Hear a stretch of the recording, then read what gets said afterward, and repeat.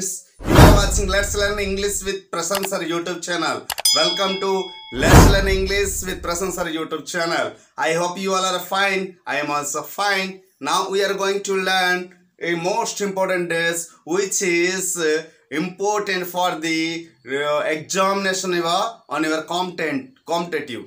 So రానున్నటువంటి competitive examination ఏదైతే ఉందో DSC కానివచ్చు, SI, కానిస్టేబుల్ లేకపోతే IBPS లేకపోతే SSC, ఇప్పుడు ప్రెసెంట్ రానున్నటువంటి నెలలో వస్తున్నటువంటి గ్రామ సచివాలయం ఎగ్జామ్కి ఇది చాలా ముఖ్యమైన పాత్ర పోషిస్తుంది. కాబట్టి మ్యాక్సిమం దీని నుంచి 1 మార్క్ రావచ్చు.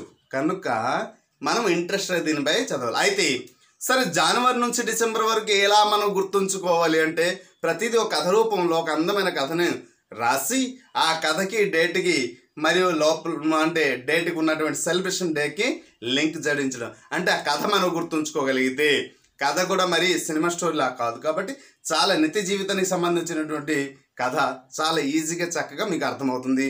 సరే, జనవరి, ఫిబ్రవరి, మార్చి అయిపోయింది కాబట్టి ఈరోజు మనం April most important days April గురించి మనం తెలుసుకుందాం. ఓకేనండి. ఏప్రిల్ మంత్లో అస్సాం నుండి 2 టీంలు, 2 అంటే 2 టీమ్స్ అంటాం. 2 టీమ్స్ అస్సాం నుండి వచ్చారు. ఎక్కడి నుంచి అండి? అస్సాం నుంచి. ఆ రోజు అస్సాం అని చెప్పాను కాబట్టి 2వ తేదీన 2 టీమ్స్ అస్సాం నుంచి వచ్చారు. అంటే 2వ తేదీన వరల్డ్ ఆటిజం అవేర్నెస్ డే గా మనం సెలబ్రేషన్ చేస్తున్నాం. ఓకేనండి. 2 టీంలు వచ్చారు. ఆ 2 టీంలు వచ్చారు కదా, వచ్చిన వారిలో 4కి మాట్లాడడం రాదు. సో 4వ తేదీ మాట్లాడడం రాదు, మాట్లాడడము రాదు. ఇక్కడ మా ఉంది అంటే mine. So international day of mine awareness. అది ఆటిజం అవేర్నెస్ అయితే ఇది మైన్ అవేర్నెస్ కాబట్టి మాట్లాడడము రాదు. అంటే మాట్లాడడము రాదు. ఓకేనండి. వారితో అంటే వచ్చినటువంటి 2 టీమ్స్తో వారితో ఒకరు కలిసి అంటే 5గురు అయి అంటే ఏప్రిల్ 5వ తేదీన 5గురు అయి మార్నింగ్ టైం బీచ్కి వెళ్ళారు. మార్నింగ్ టైం ఎక్కడికి వెళ్ళారండి? బీచ్కి వెళ్ళారు. Morning time marine time beach అంటాం. సో అలాగా ఇక్కడ 5వ తేదీ నేషనల్ మెరీన్ టైం డేగా మనము ఏప్రిల్ 5న మనం సెలబ్రేషన్ చేస్తున్నాము. ఓకేనండి. అర్థమవుతుందా మీకు? So April 5 national marine time డేగా మనం సెలబ్రేషన్ చేస్తున్నాం. ఓకే. సో కాబట్టి 5గురు బీచ్కి వెళ్ళారు. అక్కడ బీచ్కి ఎన్ని గంటలు చేరారు వాళ్ళు? మార్నింగ్ 6 o'clock బీచ్ దగ్గర చేరిపోయారు.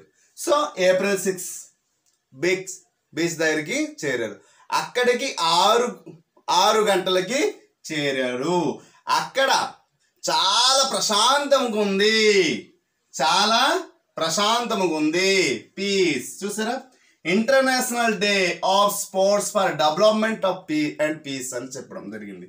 ఓకే అండి. డెవలప్మెంట్, పీస్ అంటే ఒక దేశంతో ఇంకో దేశం ఎప్పుడైనా స్పోర్ట్స్ గేమ్స్ ఎక్కువైతే ఇరు దేశాల పైన స్నేహబంధం ఏర్పడుతుంది. దానివల్ల ప్రశాంతత, యుద్ధం రాకుండా ప్రశాంతతగా ఉంటుంది. కాబట్టి 6 రోజులు international day of sports for development పీస్కి మనం జరుపుకుంటాం. కాబట్టి మనం బీచ్కి వెళ్తే చూడండి, తెల్లవారు సాయంత్రం కూడా చాలా ప్రశాంతంగా ఉంటుంది, చల్లటి గాలి వీస్తుంటుంది, ప్రశాంతంగా ఉంటుంది. ఓకే. సో అలాగా 6 గంటలకు బీచ్ దగ్గర చేరారు, ప్రశాంతంగా ఉంది. ఓకేనండి. సో బీచ్లో ఎంతసేపు ఉంటాం? మహా అయితే 1 గంట. 7 గంటలకు అక్కడి నుంచి అలాగా 1 గంట సేపు అలాగా బీచ్లో కూర్చుని లేకపోతే నడుస్తుంటే సడన్గా హార్ట్ పెయిన్ వచ్చింది. 7 గంటలకి heart pain. Health day. So world health day. ఆ రోజు మనము ఏప్రిల్ 7న వరల్డ్ హెల్త్ డేగా మనం చేస్తున్నాం. అయితే వరల్డ్ హెల్త్ డే రోజు, వరల్డ్ హెల్త్ రోజు 7 o'clock ఏమొచ్చింది? 7 o'clock హార్ట్ పెయిన్ వచ్చింది. హార్ట్ పెయిన్ వచ్చింది, గుండె నొప్పి వచ్చింది. అలా నడుస్తున్నారు కదా, గుండె నొప్పి వచ్చింది. ఓకేనండి. గుండె నొప్పి వచ్చింది రావడంతో ఓకే ఆ స్ట్రీట్ లైన్లో ఉన్నటువంటి అంటే బీచ్ స్ట్రీట్ లైన్ ఉంటుంది కదా, బీచ్ పక్కన మెయిన్ స్ట్రీట్ ఉంటుంది. ఓకే. ఆ రావడంతో స్ట్రీట్ లైన్ అంటే ఆ స్ట్రీట్ లైన్లో 17 నంబర్ స్ట్రీట్ లైన్లో ఒక హాస్పిటల్ ఉంది. హోమియోఫిలియా డే. సో ఏం చేసాము? ఏప్రిల్ 7న వరల్డ్ హోమోఫిలియా డేగా సెలబ్రేషన్ చేస్తున్నాం. ఏం డే అండి? వరల్డ్ హోమోఫిలియా డేగా సెలబ్రేషన్ చేస్తున్నాం. అయితే పెయిన్ రావడంతో main street line number 17లో hospital ఉంది. ఇక్కడ హెమోఫిలియా హాస్పిటల్ ఉందని సందం. ఓకే, హాస్పిటల్ ఉంది అని తెలుసుకున్నారు. ఓకే, హాస్పిటల్ ఉందని తెలుసుకున్నారు. ఓకే, మిగిలిన 18 మంది అక్కడికి చేరి, ఓకేనండి, అక్కడికి చేరారు. అంటే మిగిలిన 18 ఎప్పుడైతే ఈయనకి హార్ట్ పెయిన్ వచ్చిందనేసి హాస్పిటల్ తీసుకెళ్లారో 2 టీంలు వచ్చారు కదా, మిగిలిన 18 మంది కూడా అక్కడికి చేరారు. తెల్లవారుజామున కదా అక్కడికి మొత్తాన్ని చేరాడు. లైట్గా ఎండగుండే వల్ల దాహం వేసింది. హెరిటేజ్ బటర్ మిల్క్ను తాగారు. Butter milk. So world heritage డేగా ఆ రోజు చేస్తున్నాం. ఓకే, వాళ్ళు వచ్చిన తర్వాత మిగిలిన 18 మంది వచ్చి హెరిటేజ్ బటర్ మిల్క్ తాగారు. ఓకేనండి, వీరికి 21వ టోకెన్ నంబర్ ఇవ్వడంతో వెయిట్ చేస్తున్నారు. ఓకేనండి, 21వ టోకెన్ నంబర్ ఇచ్చారు. అయితే అలా పాపం వెయిట్ చేస్తున్నారు. హార్ట్ పేషెంట్ కదా, వెయిట్ చేస్తున్నారు. కానీ డాక్టర్ దాన్ని సీసీ కెమెరా ద్వారా చూశాడు. డాక్టర్ అంటే సీసీ కెమెరా ఎక్కడ ఇచ్చాను, సీసీ కెమెరా అంటే సివిల్ సర్వీస్ డే.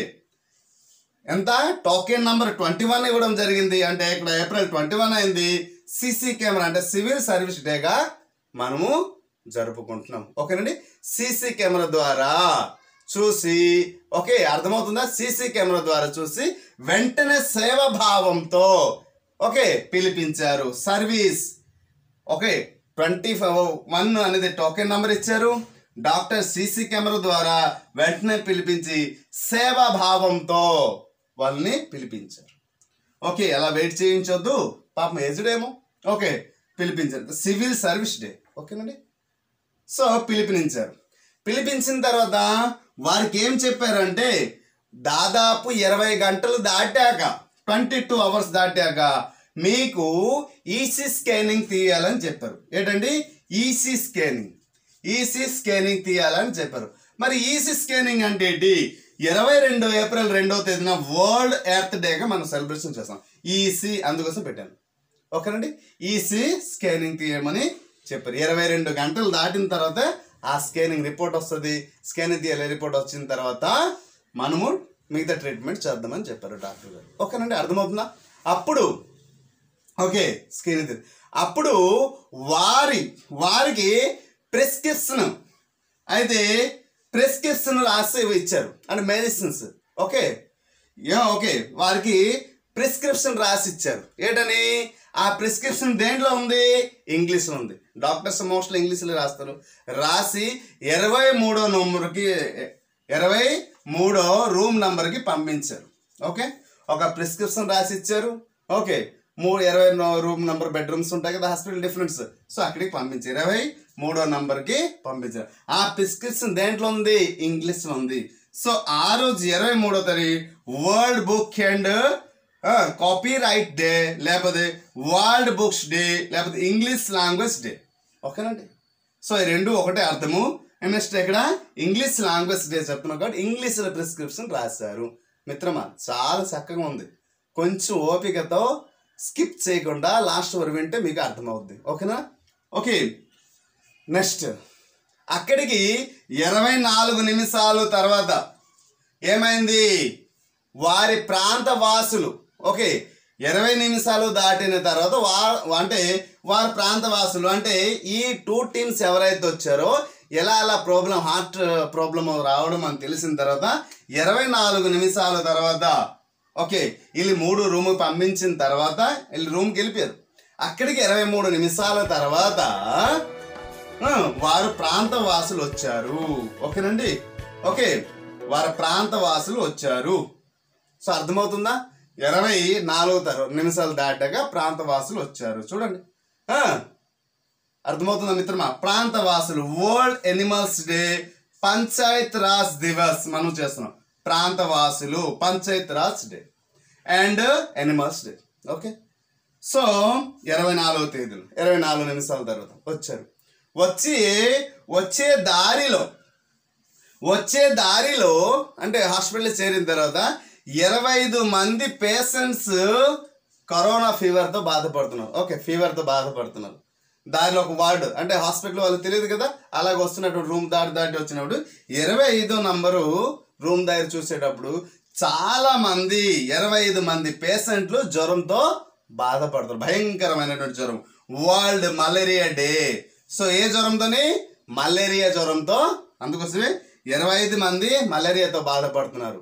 ఓకే, 25 రూమ్లో 25 మంది మలేరియాతో బాధపడుతున్నారు. వారికి ట్రీట్మెంట్ జరుగుతుంది. ఓకే, తెలివిగా అక్కడి నుంచి ఓకే, మరి వాళ్ళ ఈ పేషెంట్ ఎక్కడ ఉన్నారో తెలుసుకోవాలి కదా, అందుకోసమే తెలివిగా అక్కడ నుండి 26వ నంబర్ వార్డు దాటి 26వ నంబర్ వార్డు దాటి వరల్డ్ ఇంటలెక్చువల్ తెలివిగా, ఓకే తెలివిగా ఇంటలెక్చువల్ అని చెప్పడం జరిగింది. 26న మనం ఏం చేస్తున్నాం? వరల్డ్ ఇంటలెక్చువల్ ప్రాపర్టీ డే కదా, వరల్డ్ ఇంటలెక్చువల్ కాబట్టి తెలివిగా అక్కడికి 26వ నంబర్ అంటే 20 తర్వాత 20 ఏ రూమ్ వస్తుంది? 26వ నంబర్ వస్తుందిగా. తెలివిగా రూమ్ తప్పించుకొని, ఓకేనండి, తెలివిగా తప్పించుకొని 26వ రూమ్కి సేఫ్టీగా ఓకే 26వ నంబర్ దాటి 28 అనే రూమ్కి వెళ్ళిపోయారు, సేఫ్టీగా చేరిపోయారు. ఆ రోజున world day for safety and health at work. మనం ఏం చేస్తున్నాము? ఆ రోజు world day for safety and health డేగా మనం చేస్తున్నాం. ఓకే, సో రోజు ఏం చేశారు? 29న డిశ్చార్జ్ చేశారు. డిశ్చార్జ్ అంటే డాన్స్ డేగా మనం సెలబ్రేషన్ చేస్తున్నాం. ఇంటర్నేషనల్ ఓకేనండి, ఇంటర్నేషనల్ డాన్స్ డేగా ఆ రోజు మనము సెలబ్రేషన్ చేస్తున్నాము. కాబట్టి డిశ్చార్జ్ చేశారు. 29న డిశ్చార్జ్ చేశారు, అందరూ కలిసి తిరుముఖమయ్యారు. So it is the patient, అని కూడా చెప్పకూడదు. మరి దీని కథకి మంది కథ విన్నారో ఈ కథకి టైటిల్ మీరే కామెంట్ రూపంలో తెలియపరచండి dear friends. So I'm waiting for your comment. Title మీరే పెట్టాలి. ఇంతకుముందు ఫిబ్రవరి, మార్చ్, జనవరి ప్రతిదాన్ని టైటిల్ పెట్టాను. ఓకే, ఈ ఏప్రిల్కి టైటిల్ పెట్టింది మీరే. ఈ కథకి ఏది అంటే ఈ కథకి ఏ టైటిల్ అయితే పెర్ఫెక్ట్ అవుతుందో మీరే ఆలోచించి చెప్పండి. ఆ కథ కూడా అక్కడ మీకు స్క్రీన్ షాట్ రూపంలో ఉంటుంది కాబట్టి చూసి సరైన టైటిల్ ఎంచుకోండి.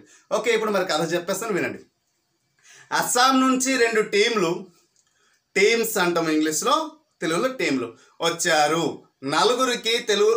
నలుగురికి మాట్లాడడం రాదు. వారితో ఒకరు కలిసి మొత్తంగా 5గురు అయి మార్నింగ్ టైము బీచ్కి వెళ్ళారు. ఓకేనండి, బీచ్కి వెళ్ళారు. అక్కడికి 6 గంటలకి చేరారు. ఎక్కడికి? బీచ్కి 6 గంటలకి చేరారు. అక్కడ చాలా ప్రశాంతంగా ఉంది, బీచ్ కదా. 7 గంటలకు అక్కడ వెళ్తున్నటువంటి పర్సన్కి హార్ట్ పెయిన్ వచ్చింది. హార్ట్ పెయిన్ రావడంతో స్ట్రీట్ నెంబర్ 17లో ఒక హాస్పిటల్ ఉంది. స్ట్రీట్ నెంబర్ 17లో హాస్పిటల్ ఉందని తెలుసుకొని వెళ్ళారు. మిగిలిన 18 మంది అక్కడికి చేరారు. ఓకేనండి, మిగిలిన 18 మంది అక్కడికి చేరారు. అయితే అక్కడ ఎదురుగా ఒక షాప్ ఉంది. ఆ షాప్లో హెరిటేజ్ బటర్ మిల్క్ అమ్ముతున్నారు. దహంగుందేమో బటర్ మిల్క్ తాగితే కొంచెం బాగుంటుందని బటర్ మిల్క్ తాగారు. హెరిటేజ్ బటర్ మిల్క్ తాగారు. ఓకే, వీరికి ఎవరు ఈ పేషెంట్స్కి 21వ నంబర్ టోకెన్ ఇవ్వడం జరిగింది డాక్టర్ ట్రీట్మెంట్ చేయడం. అయితే రావడంతో వెయిట్ చేస్తున్నారు పాపం ఎవరు పేషెంట్. ఇంతలోపు కానీ డాక్టర్ సీసీ కెమెరా ద్వారా చూసి వెంటనే సేవాభావంతో పిలిపినిచ్చారు. ఎవరికి? పేషెంట్స్కి. వాళ్ళు చెస్ట్ పెయిన్ అంటున్నారు, ఎలా కూర్చున్నారు, వెయిటింగ్ చేయాలా చేశారని డాక్టర్ గారు సేవాభావంతో పిలిపించారు. ప్రతి వాడికి అలా పెట్టాను. తర్వాత డాక్టర్ అంత చేసిన తర్వాత చెక్ చేసిన తర్వాత 22 గంటలు దాటిన తర్వాత మీకు ఈసీ స్కానింగ్ తీయాలి అని చెప్పారు. అయితే అప్పుడు వారికి ప్రిస్క్రిప్షన్లో ఇంగ్లీష్లో రాసి మందులు కొని వేసుకోమని చెప్పారు. తర్వాత డాక్టర్ పని అయిపోద్ది అక్కడ. సో ప్రిస్క్రిప్షన్ ఇంగ్లీష్లో రాసి 23వ రూమ్ నెంబర్కి పంపించేశారు. అయితే ఇప్పుడు రూమ్కి చేరిన తర్వాత అక్కడికి 24 నిమిషాలు దాటాక వారి ప్రాంత వాసులు వచ్చారు. ఎవరు? అస్సాం నుంచి వచ్చిన వారు. ఇలా జరిగిందని తెలిసిన తర్వాత వెంటనే వచ్చారు. ఓకే, సో ఈ కథ మొత్తానికి మీరు ఏదైనా ఒక ప్లేస్ ఊహించండి.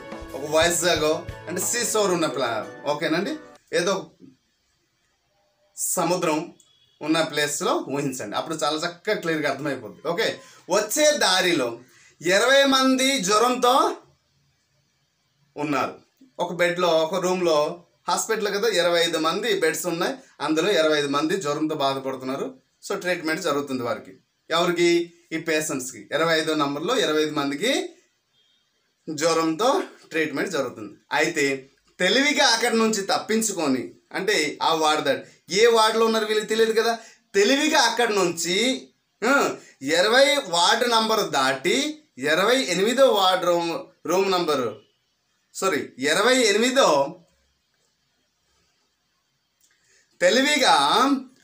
తెలివిగా ఆ పక్కన ఉన్న 26వ వార్డు నంబరు దాటి 28వ వార్డు నంబర్కు సేఫ్టీగా చేరిపోయారు.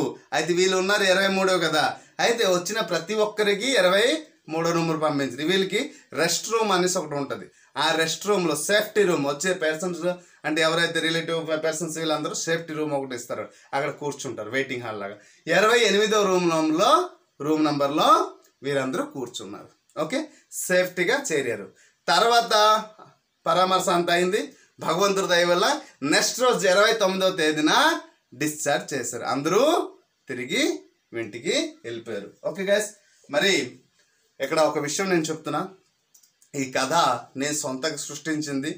అంటే ఇక్కడ ఉన్నటువంటి డేకి మన కథ రూపంలో లింక్ అయితే మీకు క్లియర్గా గుర్తుంటుంది.